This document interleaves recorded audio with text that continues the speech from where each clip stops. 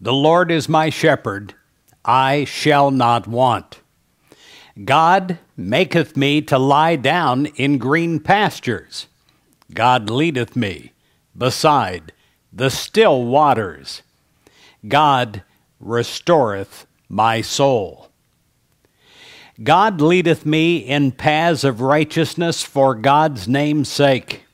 Yea, though I walk through the valley of the shadow of death, I will fear no evil, for thou art with me. Thy rod and thy staff, they comfort me. Thou preparest a table before me in the presence of mine enemies. Thou anointest my head with oil. My cup runneth over. Surely goodness and mercy shall follow me all the days of my life, and I will dwell in the house of the Lord forever. That is Psalms 23, and it speaks of the truth for you and for me. Romana Banu Ellis was just 16 years old, living in Mexico, when her husband left her with 2 small children.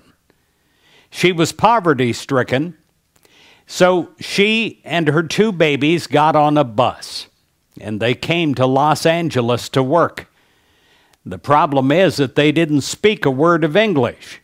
She had just $7 in her pocket. She went to a cab driver and negotiated and gave him the name and address of a distant relative who lived in Los Angeles. Well, he delivered her at the door of the house and charged her the whole $7. She was broke. That was all of her money. She got a job washing dishes, and then she got a job making tacos from midnight until 6 in the morning, every night, 7 days a week. And from this job, she saved $500. And with that $500, she bought a taco machine. Today, she manages the largest Mexican wholesale food business in all the world. And she was handpicked by a former president of the United States to be the 37th treasurer of the United States. Romana said, I achieved this because I believed. I believed that God could do it. I prayed and I believed. Dr. Norman Vincent Peale, author of The Power of Positive Thinking, told a story about a surgeon who talked about the most exciting surgery that he had ever performed. This surgery was performed on a little girl. She only had a 10% chance of survival.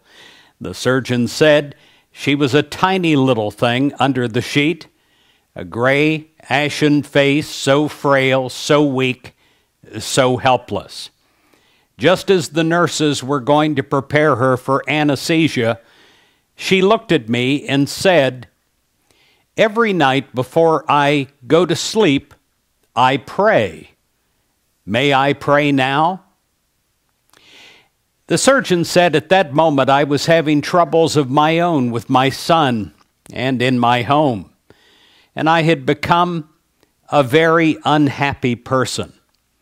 So I answered her, sure, honey, and pray for your doctor too.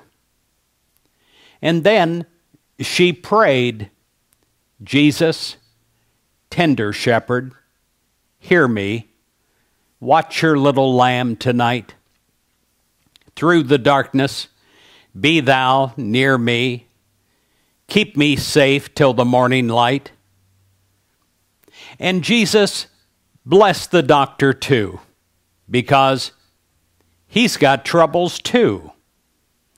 The surgeon said it just broke me up. Embarrassed, I turned away from the others. I pretended to wash up again so that I could control myself and get rid of the tears. And then I prayed. The surgeon said, "Oh God," I prayed, "in my whole life, if you ever use me to save a life, use me now to save this little girl." The surgery was a success. Her life was saved against all odds. But the surgeon later said that he felt as if he had been the one operated on that day. During that surgery, he felt a great power of God come through him, a divine power like he had never felt before in his whole life.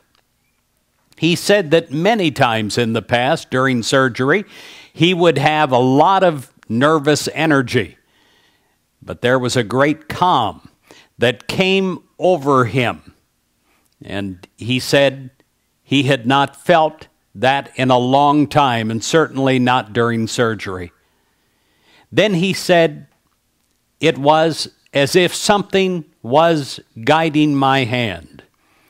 And through this calm, I was able to perform surgery with an intricate precision that I, of myself, could not do.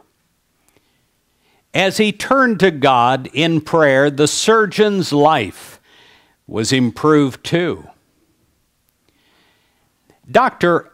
Alexia Carroll is a medical doctor who won a Nobel Prize. He wrote, "Prayer is the most powerful form of energy that one can generate. The influence of prayer on the human mind and body is as demonstrable as that of a secreting gland. Its results can be measured in terms of increased buoyancy, greater intellectual vigor, moral stamina, and a deeper understanding of human relationships. Prayer is indispensable to the fullest development of the personality. Only in prayer do we achieve that complete, harmonious assembly of mind, body, and spirit, which gives the frail human need its unshakable strength. And when we pray, we liken ourselves with the inexhaustible motive that spins the universe. My friend, you have heard about Michelangelo and his wondrous works of art. He created some of the most fantastic statues that have ever been made. But do you know that he only finished 14 of them? He worked on 44 statues, but he only finished 14. If you were to go and look at some of his statues, it would take your breath away to see the incredible beauty and the gift of God that he was given. But it would also take your breath away to see some of the unfinished work. Out of a piece of marble, you might see a hand, a wrist, some fingers, part of a hand. On another, you might see a knee or a part of a leg or a part of a foot. Seeing these, you might have the thought of all the tragedies in a life. The greatest one is for a person to live and not be fully developed, and not be fully formed into what she or he could be. To only be a good hand is not enough. To only be a good leg is not enough. You have to be complete. But completeness cannot be found in just the human being alone, but is found in your spiritual connection and your oneness with God. So many times you feel like you just can't be complete because You just don't feel centered in your own thoughts, your emotions, and your spirit. And yet, when we take time to connect with God in prayer, we connect with our divine possibilities. Actually, I think the word possibilities could even take the place of the word prayer in your life. When you take time to connect with God, you take the time to connect with your best and your possibilities. You connect with all possibility with God. Nothing is impossible to you. You connect with God, your Creator, the life energy behind a perfect hand, the life energy behind a perfect leg, the life energy behind all perfection, the divine idea, thoughts, the perfect thoughts behind a perfect mind are all in perfect synchronicity with God. When you connect with God, you connect with strength that you didn't think that you had. You connect with God and all can be well again. In your life, prayer is like opening a floodgate of God's perfect good. Behind that floodgate is a force well beyond human power, of absolute good, even greater good than you can conceive of from your own human mind. Prayer releases latent energy. It renews. It gives you vitality and power in the flesh. Once, many years ago, I picked up a new automobile at a dealership. They wanted me to test the engine. They wanted to impress me with all the power that this engine had.